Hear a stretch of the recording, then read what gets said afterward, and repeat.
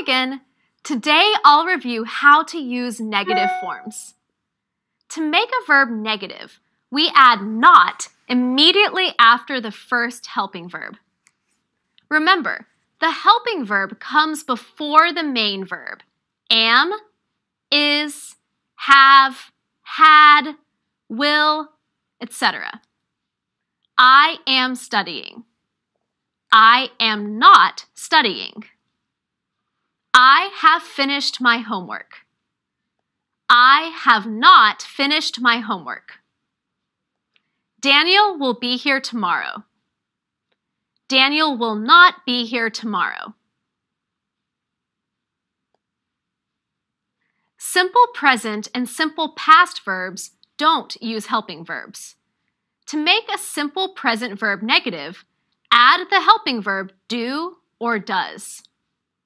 I study every day. I do not study every day. Angela takes the bus to school. Angela doesn't take the bus to school.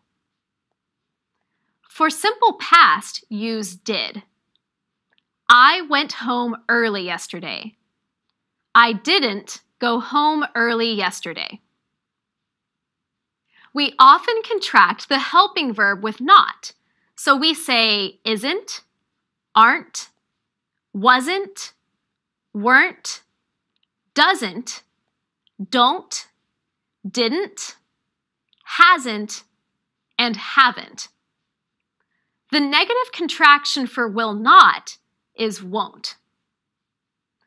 We can also use negative adverbs like never, rarely, seldom, hardly, scarcely, and barely to form negative sentences. We use the adverb instead of not. I don't talk to my cousin often. I rarely talk to my cousin. John does not eat at expensive restaurants. John never eats at expensive restaurants. Let's talk about the difference between not and no.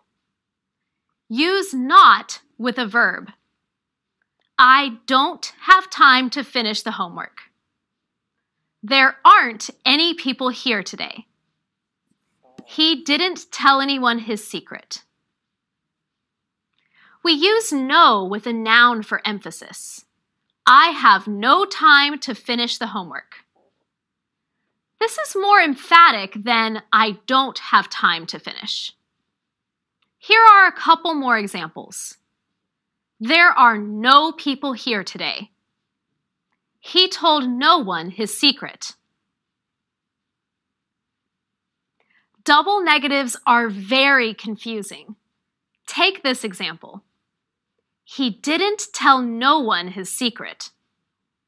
That means he told someone. Confusing, right? It's better to use didn't tell or no one, but not both together in the same sentence. So I can say, he didn't tell anyone, or he told no one, but not. It's possible to begin a sentence with a negative adverb, but this is formal and not very common. It's used when we want to emphasize the negative word. Let's look at some examples. Never have I heard such wonderful news. Rarely does Claudia miss class. These sentences are stronger than saying, I have never heard such wonderful news before, or Claudia rarely misses class. Look at the examples again. Notice what happens to the subject and verb. They take the same word order used in questions. Have I heard such wonderful news? Does Claudia miss class?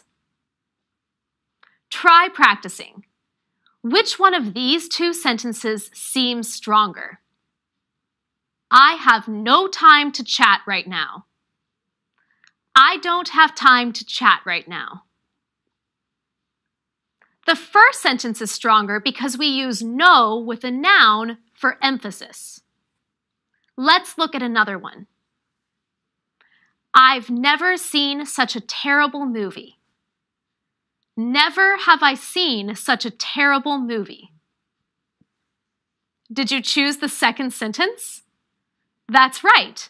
We begin the sentence with a negative verb when we want to emphasize it. That's it for now. See you next time.